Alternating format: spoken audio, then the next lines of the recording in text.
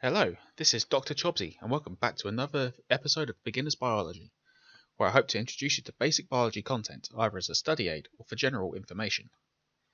This video is going to look at some of the various units and magnitudes we can commonly find in biology, giving this video a more mathematical theme.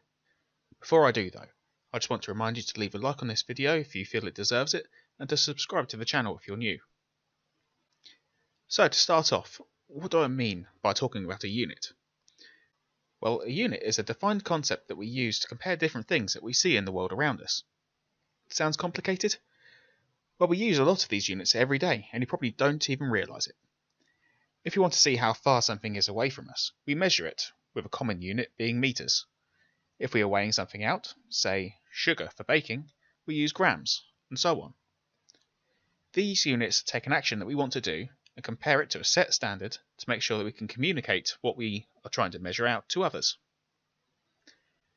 As I mentioned, we use a lot of these units every day without realising it, and many of these are used in biology as well. Common examples of this include distance and weight, which I mentioned previously, and use metres and grams respectively. Biology generally uses the metric system for units. You may recognise litres as the unit that we use when we're measuring out liquids, such as water.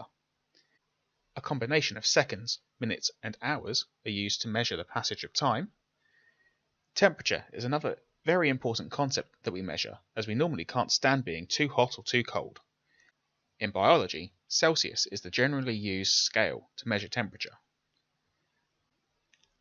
Biology doesn't just use these units, and examples of more biologically significant units can include moles, which measures the number of molecules of a particular molecule that is present, usually in a solution. Molar is used to measure concentrations of solutions, which is the number of molecules present in a given volume of solution. Base pairs is often used to measure the size of an organism's genetic material and also the length of genes. Daltons is often used to measure molecular weight of proteins, and sieverts is an example of a standard unit for measuring ionizing radiation. Measurements that we use in life have a wide range of values, ranging from very large to very small. This can lead to either very large or very small numbers with a lot of individual digits present. To make these numbers easier to manage, there are a series of magnitudes that are often used to keep numbers within an easier to use range, typically between 0 and 1000. This concept is as simple as a relationship between metres and kilometres, where 1 kilometre is equal to 1000 metres. As for why these are easier to use, I'll ask you, which of these you think is easier to use? 246,000 metres or 246 kilometres? I personally would prefer to use 246 kilometres, as it's easier to say and an easier number to keep track of in calculations. Now how about these? 65.7 litres or 65,700 millilitres? Again, the easier one to use in real life is 65.7 litres, as it's a smaller amount of numbers to keep track of. These magnitudes use what is known as scientific notation to display numbers. This essentially multiplies the number by 10 a certain number of times. This is kept track of by adding times 10 to the power of x after the number, with multiples of 3 often being used for this x value in biology and other sciences. This x value is the amount of times the number has been multiplied by 10.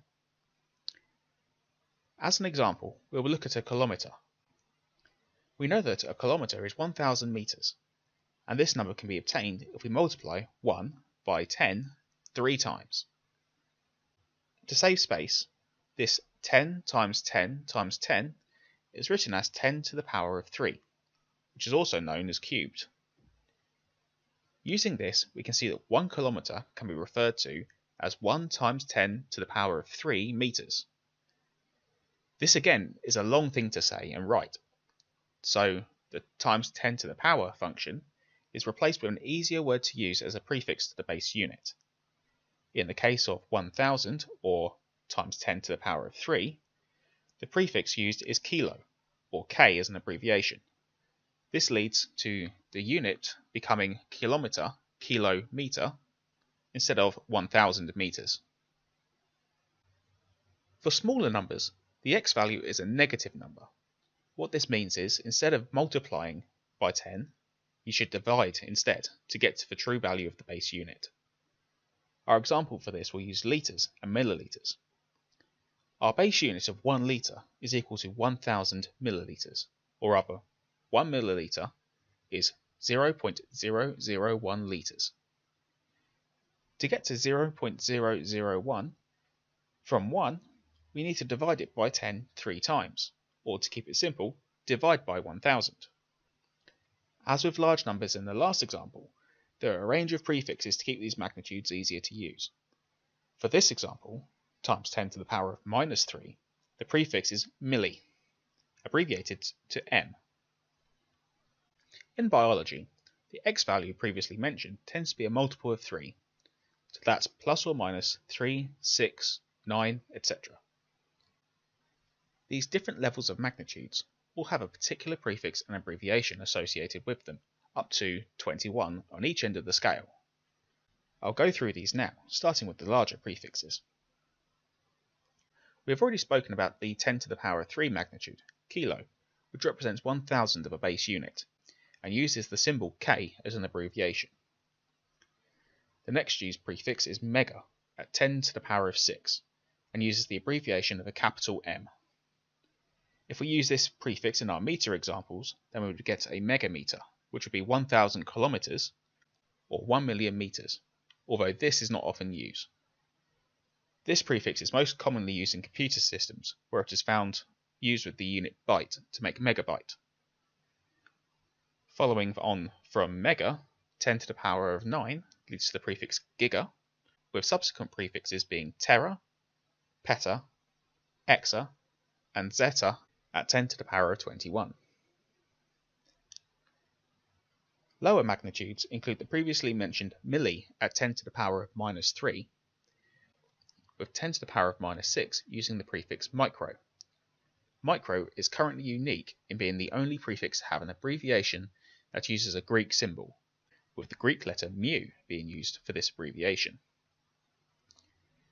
10 to the power of minus 9 leads to the prefix nano, with subsequent prefixes being pico, femto, atto, and zepto at 10 to the minus 21. As you can see from this table, these numbers can be either very big or very small and have a lot of zeros, which take time to say or write and will be hard to keep track of in calculations. These magnitudes and associated names make these numbers easier for us to use in real life. Biology commonly uses magnitudes between the base unit and nano, with a few instances of kilo and pico being used.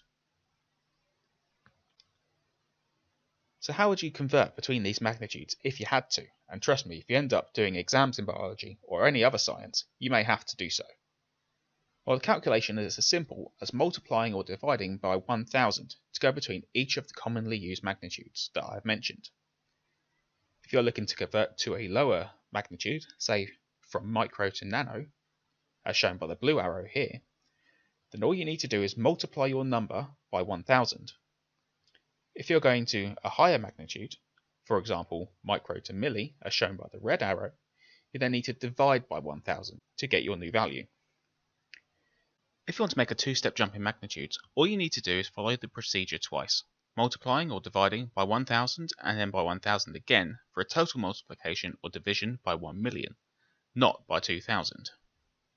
And that brings us to the end of this brief look at units and magnitudes, and if you managed to make it this far, then well done.